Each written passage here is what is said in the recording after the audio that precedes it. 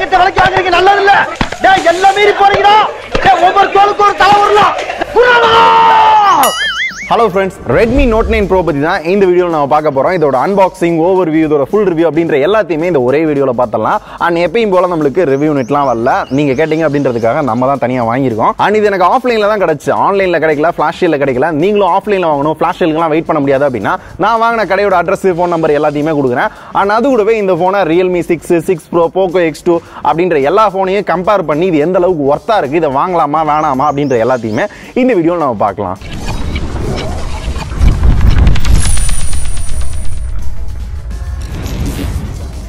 இப்போ நம்ம பார்க்க போறது பார்த்தோம்னா Redmi Note 9 Pro பத்தி தான் பார்க்க போறோம். இது கூடவே Redmi Note 9 Pro Max னு ஒன்று லான்ச் ஆச்சு. அதுக்கும் இதுக்கும் ஒரு சில டிஃபரன்ஸ் மட்டும் தான், அது என்னன்றத கடைசியில சொல்றேன். அது கூடவே இப்போ நீங்க பார்த்துட்டு இருக்க இந்த வீடியோ ஃபுல்லாமே பாத்தீங்க அப்படின்னா இந்த கம்பெனிக்கு டைரக்ட் ஆப்போசிட் Realme இருக்குல்ல, அதுல Realme 6 Pro அப்படின்ற போன்ல தான் ஷூட் பண்ணிட்டு இருக்கேன். ஸோ வீடியோ குவாலிட்டி எந்த அளவுக்கு நல்லா இருக்கு அப்படின்றத கமெண்ட்ஸ்ல சொல்லுங்க. அதை ஒரு ரிவ்யூ ரொம்ப சீக்கிரமே போட்டுடலாம். இதுல இந்த ரெண்டத்தையும் கம்பேர் பண்ணி எந்த அளவுக்கு நல்லா இருக்கு அப்படின்றதையும் நான் காட்டுறேன். இப்போ ஃபர்ஸ்ட் இதை அன்பாக்ஸ் பண்ணிடலாம். அன்பாக்சிங் பார்த்தோம்னா யூஸ்வலா எல்லா Redmi மொபைலும் எப்படி வருமோ அதே மாதிரி தான் ஒரு ஒயிட் கலர் பாக்ஸ்ல அந்த போனோட பிக்சர் போட்டு கொடுத்துருக்காங்க. இந்த நம்பர் 1 பிரச்சனை இன்னும் இல்ல, India's number 1 smart phone brand அப்படின்னு இங்கேயும் போட்டிருக்காங்க. அண்ட் இந்த சைட்ல பார்த்தோம்னா Redmi Note 9 Pro அப்படின்றத போட்டிருக்காங்க. பின்னாடி பாத்தீங்கன்னா ஃபுல் ஸ்பெசிஃபிகேஷன் போட்டிருக்காங்க. இதை ஃபுல்லா நான் படிச்சேன்னு வைங்களேன், இந்த வீடியோ இதோடய முடிஞ்சிடும். அதனால உள்ள இதை பத்தி டீட்டெயிலா சொல்றேன். அண்ட் இப்போ நம்ம கையில இருக்க வேரியன்ட் பார்த்தோம்னா 6GB RAM 128GB internal variant தான். ஸோ இது போக இன்னொரு 2 வேரியன்ட் இருக்கு, அதை வீடியோ உள்ள சொல்றேன். பாக்ஸ் வந்து ஓபன் பண்ணலாம். ஆல்ரெடி ஓபன் பண்ணிட்டேன், இருந்தாலும் உங்களுக்காக இன்னொரு தடவை ஓப்பன் பண்ணுறேன். ஏன்னா ஃபோனை ரிவ்யூ பண்ணோம் அப்படின்னா ஆல்ரெடி ஓப்பன் பண்ணியிருந்துருக்கும்ல. ஸோ எப்பயும் போல் மேலே ஒரு பாக்ஸு, அதுக்குள்ளே சிம் எஜெக்டர் கொடுத்துருக்காங்க. அதுக்கப்புறம் இதுக்குள்ளே என்ன இருக்குன்றது உங்களுக்கே தெரியும். இதோட யூசர் மேனுவல், அதுக்கப்புறம் இந்த ஃபோனுக்கான ஒரு TPU கேஸ் கொடுத்துருக்காங்க. குவாலிட்டி பரவாயில்ல, ரொம்ப நல்லா இருக்குது அப்படின்லாம் இல்லை. பெட்டர் வேறு ஏதாவது கேஸ் வாங்கணும் அப்படின்னா நம்மளுக்கு இன்னும் கொஞ்சம் பெட்டரான ப்ரொடெக்ஷன் இருக்கும். சும்மா ஸ்க்ராட்ச் ரீச் ஆகக்கூடாது அப்படின்னா மட்டும் இந்த கேஸை யூஸ் பண்ணிக்கலாம். அதுக்கப்புறம் எப்பயும் போல் Redmi Note 9 Pro இருக்குது, உள்ள வெளியே எடுக்கலாம். அடுத்து பாக்ஸ்குள்ள பார்த்தோம் அப்படின்னா ஒரு 18 வாட் வால் சார்ஜிங் அடாப்டர் பாக்ஸ்குள்ளவே கொடுத்துருக்காங்க. இந்த பிரைஸுக்கு Realme 30 வாட்ஸ் வரையும் கொடுக்குறாங்க, ஆனால் இவங்க வெறும் 18 வாட் தான் கொடுக்குறாங்க. அண்ட் Redmi Note 9 Pro Maxல என்ன டிஃபரன்ஸ் அப்படின்னு கேட்டிருந்தீங்களா, இங்கே 18 வாட் சார்ஜருக்கு பதிலாக 33 வாட் சார்ஜர் இருக்கும். அதுதான் டிஃபரன்ஸ். இன்னொரு டிஃபரன்ஸ் இருக்கு, அது என்னன்றத வீடியோ உள்ள சொல்றேன். அதுக்கப்புறம் எப்பயும் போல டைப் சி கேபிள் கொடுத்துருக்காங்க. யூஸ்வலா என்னென்ன பாக்ஸ்ல இருக்குமோ அது மட்டும் தான் இதுலயும் கொடுத்துருக்காங்க. இப்போ இந்த Redmi Note 9 Pro இந்த போனை பத்தி பாக்குறதுக்கு முன்னாடி எங்க ஆஃபீஸ்ல கோபி இருக்கான்ல, கோபிக்கு பர்த்டே, அதை செலிப்ரேட் பண்ணிட்டு வந்துட்டு இதோட ரிவ்யூ, இதோட அன்பாக்சிங், இதோட ஓவர்வியூ, என்னோட எக்ஸ்பீரியன்ஸ் என்ன நல்லா இருந்துச்சு நல்லா இல்லை அப்படின்ற எல்லாத்தையுமே பார்க்கலாம். லைட்டா இந்த வீடியோல எங்களோட செலிப்ரேஷன், எங்களோட ஃபன் ஃபேக்டர் எல்லாத்தையுமே ஆட் பண்ணலாம். அது உங்களுக்கு இன்ட்ரெஸ்டா இருக்கும் அப்படின்னு ட்ரை பண்றேன். இது எந்த அளவுக்கு இருக்கு, இதே மாதிரி எல்லா வீடியோலுமே இந்த மாதிரி ஃபன்னா ஏதாவது ஆட் பண்ணலாமா அப்படின்றத நீங்க சொல்லுங்க. அதுக்கப்புறம் இதோட ரிவ்யூ பார்க்கலாம்.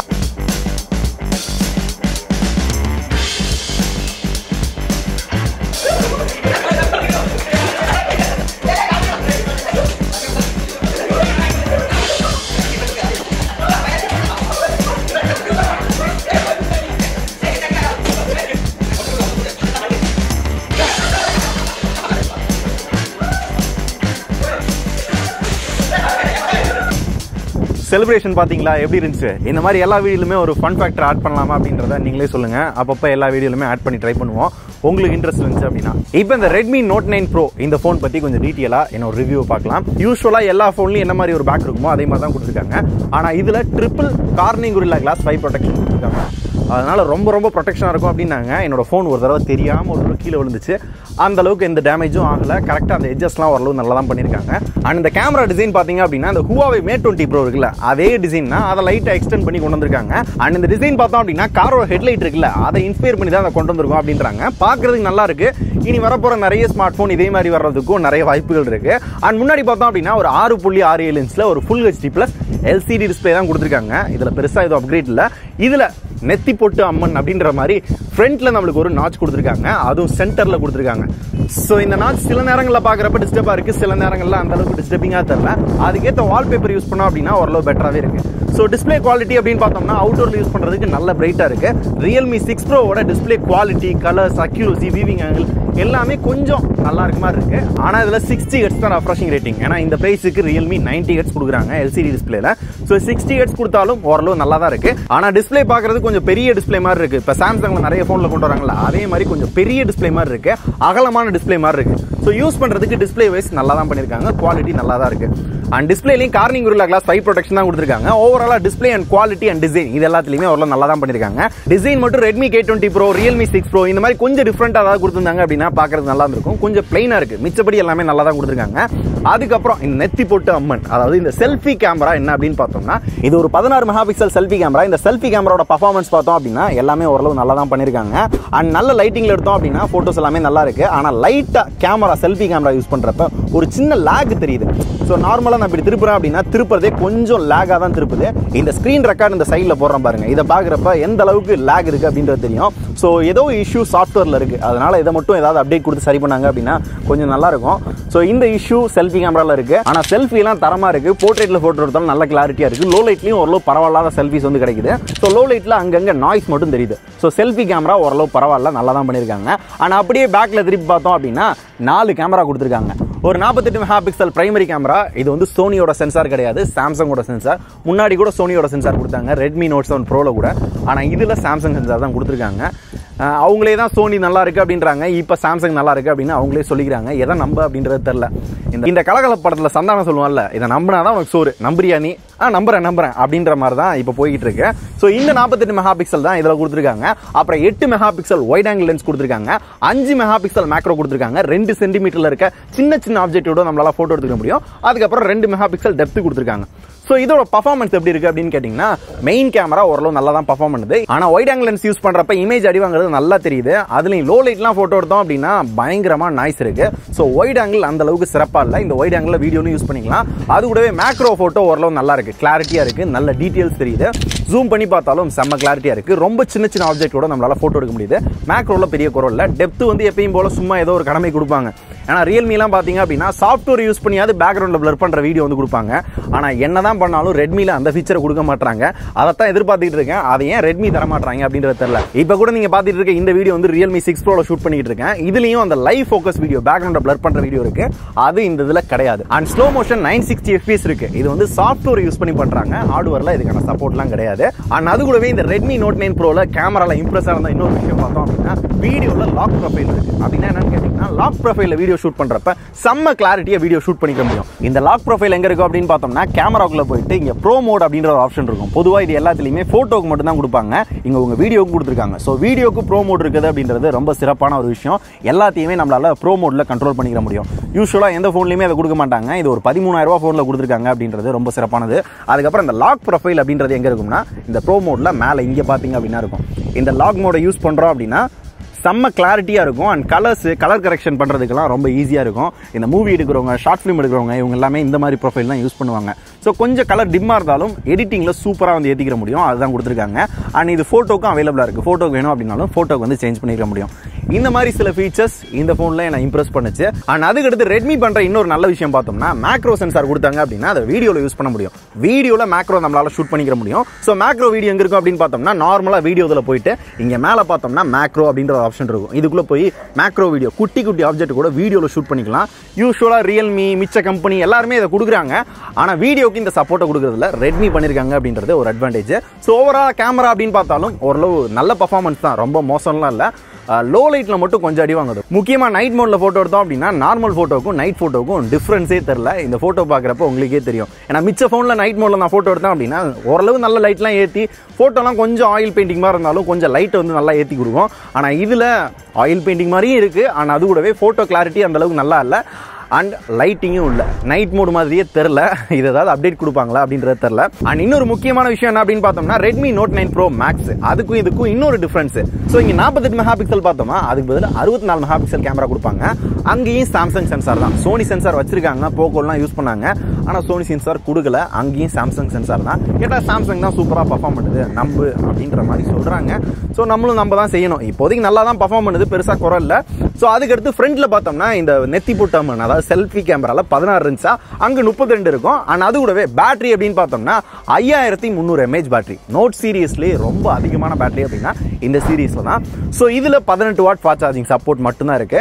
இது ஒரு 1.5 மணி நேரத்தில் சார்ஜ் பண்ணிக்கலாம். ஆனா Note 9 Pro Maxல பார்த்தோம் அப்படின்னா 33 வாட் ஃபாஸ்ட் சார்ஜிங் சப்போர்ட் இருக்கு. அப்ப அந்த Realme 6 Pro 6 விட செம்ம ஃபாஸ்டா சார்ஜ் ஆகும்ல அப்படின்னு கேட்டீங்கன்னா அப்படியெல்லாம் கிடையாது. வெறும் நம்பரை வச்சு 30 33 அப்படின்னு கம்பேர் பண்ணி இதுதான் ஃபாஸ்டா சார்ஜ் ஆகுது அப்படின்லாம் முடிவு பண்ண முடியாது. இது 1.5 மணி நேரம் ஆகுது சார்ஜ் ஆக. ஆனா Realme பாத்தீங்க அப்படின்னா 1 ஹவர்ல ஃபுல்லா சார்ஜ் ஆயிரும். ஆனா பேட்டரி பெருசு, அதை கம்பேர் பண்றப்ப 1.5 மணி நேரம் அப்படின்றதே ஓரளவு வேல்யூ அப்படின்னு தான் தோணுது. அண்ட் பேட்டரி யூசேஜ் அப்படின்னு பார்த்தோம்னா நல்ல ஹை கிராபிக்ஸ்ல நிறைய கேம்லாம் விளாட்றோம்னு வச்சுக்கோங்க, அதிகபட்சம் ஒரு 7-8 மணி நேரம் ஃபுல்லா நம்மளால கேம் விளாண்டுக்கிற முடியும். இல்ல ஒரு நார்மல் யூசேஜ் தான் பண்றோம் அப்படின்னா எப்பயும் போல எல்லா போன் மாதிரி ஒரு 1.5 நாள் தாங்குது. ஸோ பேட்டரி ஓரளவு நல்லா தான் இருக்கு. அண்ட் இதுல 33 வாட் சார்ஜரை போட்டா எடுக்குமா அப்படின்ற கேள்வி ஒருத்தர் கேட்டிருந்தாரு.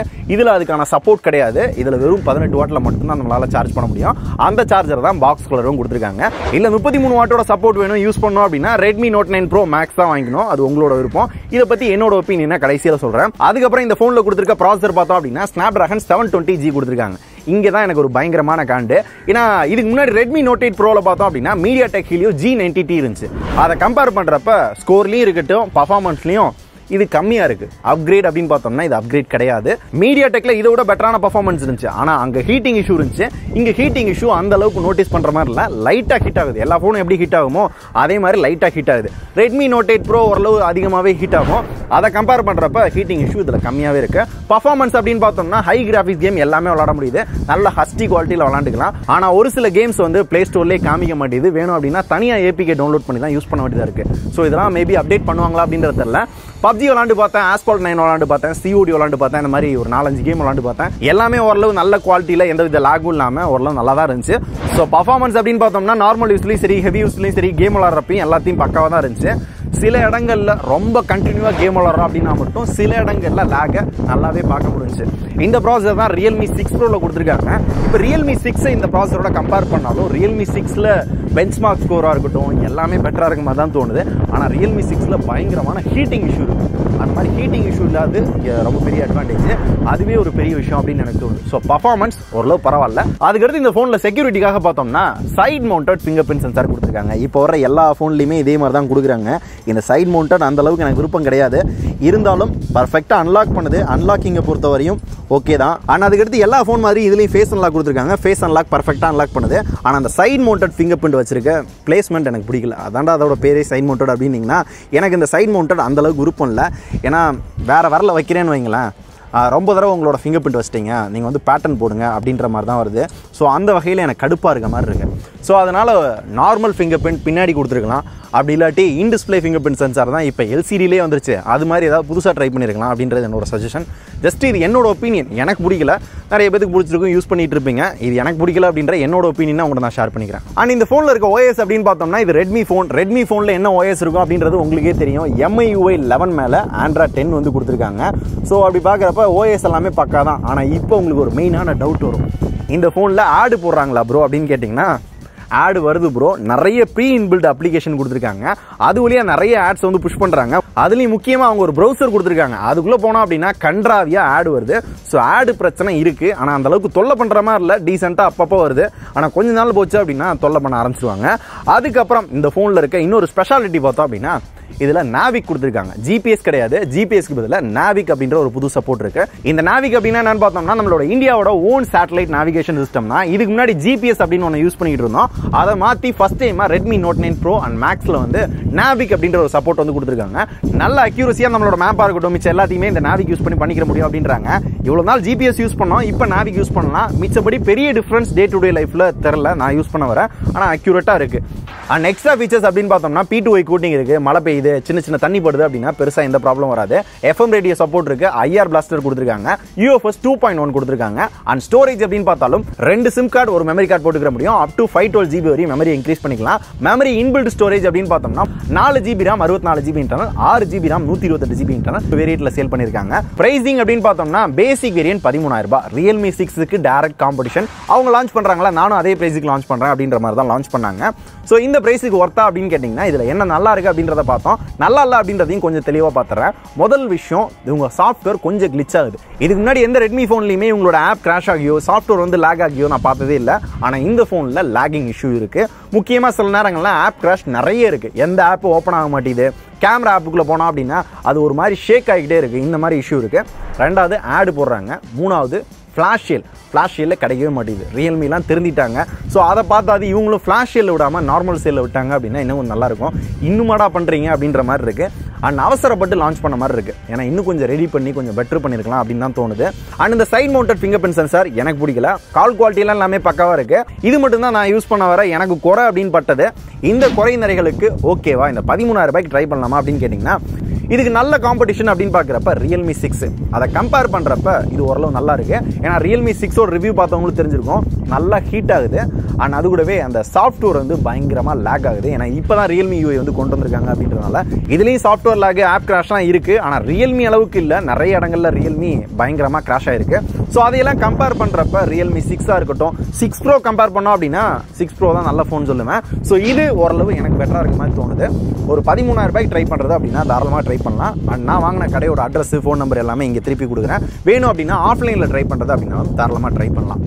ஸோ இந்த ஃபோன் பற்றி வேறு ஏதாவது உங்களுக்கு டவுட் இருக்குது அப்படின்னாலும் கமெண்ட் பண்ணுங்கள். எனக்கு தெரிஞ்சதை உங்களுக்கு நான் கிளாரிஃபை பண்ணுறேன். சும்மா ஆஃபீஸ்க்குள்ளே உட்காந்து பேசாமல் இந்த மாதிரி நின்று வெளியே வந்து பேசலாம் அப்படின்னு தோணுது. வெளியே நல்லா காத்தடிக்குது. அது கூடவே சின்ன சின்ன ஃபன் எலமெண்ட்லாம் ஆட் பண்ணலாம் அப்படின்னு தோணுது. ஐயோ மழை பெய்ய ஆரம்பிச்சிருச்சு. ஸோ டக்குன்னு நம்மளோட வீடியோ முடிச்சிடலாம். ஸோ இந்த வீடியோவில் நான் இந்த ஃபோன் பற்றி சொன்ன எல்லாமே உங்களுக்கு பிடிச்சிருந்துச்சு, கரெக்டாக தான் சொன்னேன், உண்மையாக சொன்னேன் அப்படின்னு நினச்சிங்க அப்படின்னா மறக்காமல் லைக் பண்ணுங்கள். அண்ட் இந்த Redmi Note 9 Pro கூட Redmi Note 9 Pro Maxன்னு ஒன்று லான்ச் பண்ணியிருந்தாங்க. அது ஒரு கூட ஒரு 3,000 ரூபாய் வருது. அதுக்கு இதுக்கு என்ன டிஃப்ரென்ஸ் அப்படின்றத நடுவில் சொன்னேன். இருந்தாலும் திருப்பி சொல்கிறேன். சார்ஜிங் 33 வாட்ஸ் அதில் கொடுத்துருப்பாங்க. இங்கே 18 வாட்ஸ் தான் இருக்கும். அண்ட் அது கூடவே செல்ஃபி கேமரா இங்கே 16 இருக்கும், அங்கே 32 கொடுத்துருப்பாங்க. இங்கே 42 மெகா பிக்சல் இருக்கும், அங்கே 64 கொடுத்துருப்பாங்க. இந்த மாதிரி ஒரு சில டிஃப்ரென்ஸ் மட்டும் தான் இந்த ஃபோனுக்கும் அந்த ஃபோனுக்கும் இருக்கும். மிச்சப்படி பெரிய டிஃப்ரென்ஸ் இல்லை. So Redmi Note 9 Pro Max mostly யாரும் ட்ரை பண்ணாதீங்க. அது அந்த அளவுக்கு வேல்யூவா தெரியல. ஸோ அப்படி பார்க்குறப்ப 13,000 ரூபாய்க்கு நீங்கள் ட்ரை பண்ணுறது அப்படின்னா தாராளமாக ட்ரை பண்ணலாம். 13,000 ரூபாய்க்குள்ள ஒரு நல்ல ஃபோன் வாங்கணும். உங்கள் ஃப்ரெண்ட்ஸ் யாராவது Redmi Note 9 Pro, Note 9 Pro Max இது போக Realme 6 Proவோட கம்பேர் பண்ணி இது நல்ல ஃபோனான்னு தெரிஞ்சுக்கணும் ஆசைப்பட்டாங்க அப்படின்னா இந்த வீடியோ ஷேர் பண்ணுங்க. இதே மாதிரி ஒரு நல்ல ஃபோன் பற்றி அடுத்த வீடியோவில் பார்க்கலாம். Tata, by by.